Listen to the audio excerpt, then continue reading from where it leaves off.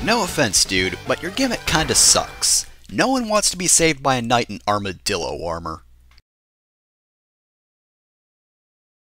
So right off the bat we actually have one of my favorite stage songs in the game. I really love this song because it's fast-paced, it's catchy, and it goes really well with these minecart segments? I don't really know what this thing is supposed to be, but that was weird.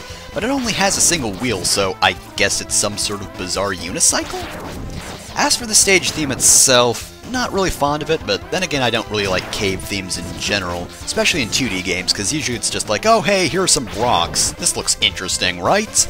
But I will give this level points because it does sort of start off in this factory area, but as you go along, things get less mechanical, they've set up less, and it's more just the caves, and I do kind of like that progression, it is pretty neat.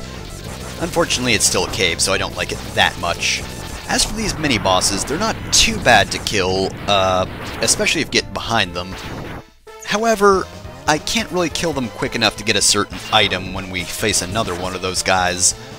They do have a weakness, but unfortunately it's not shotgun ice. You need to kill them pretty quickly, and shotgun ice just isn't going to do that trick. But we can get this item.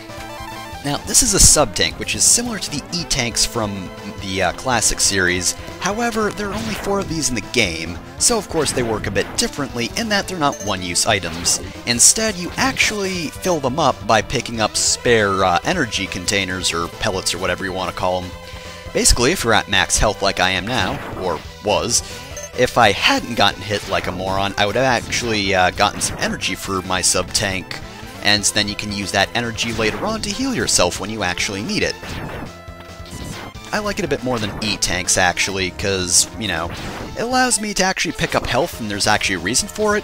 I mean, I'll just pick up health I don't need anyway, but that's just because I'm weird, but it's actually justified in this case. So it's not like you're just going to get really good drops for nothing. You can actually get large energy pellets, and they're still helpful. So I do like that. It's a good gameplay design, though. If you suck at the game, it's going to be hard to fill up E-tanks, because you'll just be getting hit by everything, and then you won't be able to fill them up, so you do have to play somewhat competently, and then you'll be rewarded later by having health. Though then again, I guess it's not too much different than putting E-tanks in tricky places. Not too much different. It is a little bit different, though. These segments can be a little bit annoying, especially if an enemy flies in and you haven't actually killed them, because it's really hard to kill things yourself here. I mean, you'll run over most things, but some things like the bats or that bird that hit me earlier, yeah, those can nick you, unfortunately, but what are you gonna do? Anyway, this is the guy I was talking about. You do have to stay behind him to kill him, because unfortunately at one point he will destroy a little path we'll need to get to a certain item.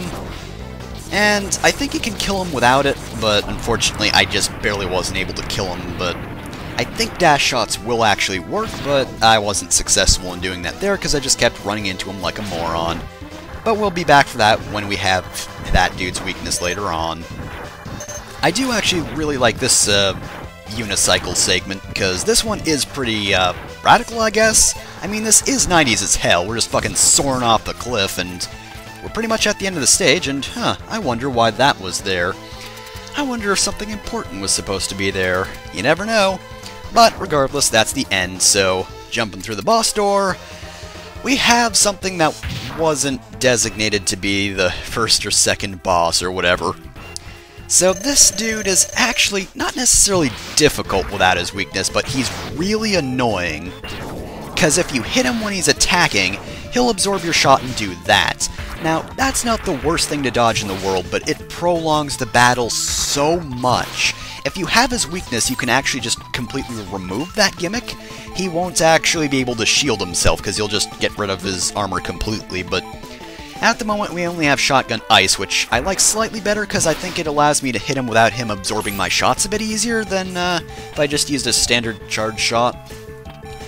But yes, unfortunately this battle is pretty slow and kind of tedious, and given how little health I have at the moment, this can actually be tough, since if he hits me at all, then, well, I don't have much room for error is the thing.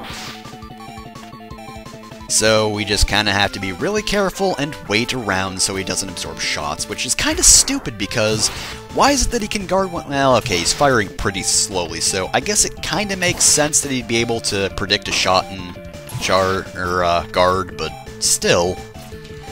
It is really annoying that he can do that. You'd think it'd only be when he was standing around would make this less annoying. And unfortunately, Shotgun Ice only does like a single hit point of damage, right? Yeah, really only a single point of damage. So we're gonna run out of this weapon faster than we're gonna kill him.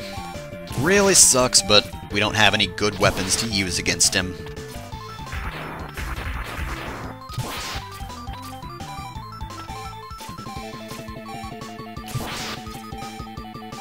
So yeah, I think you get the point. This battle is incredibly quick if you have his weakness, painfully slow if you don't have his weakness, which is something I don't really care for.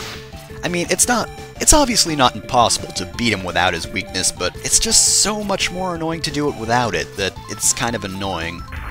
I mean, it was a bit better and different in earlier Mega Man games, that sort of thing, you know. Some bosses would be more difficult without the weakness, but they wouldn't die this slowly is the thing.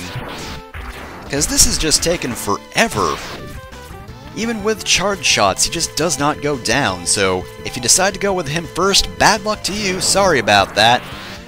Looks like you should have gone to someone else first, even though these stages are supposed to be tackled in any order. You can't do this one before you get his weakness, otherwise you're treated to a really boring, terrible boss. I don't like him at all.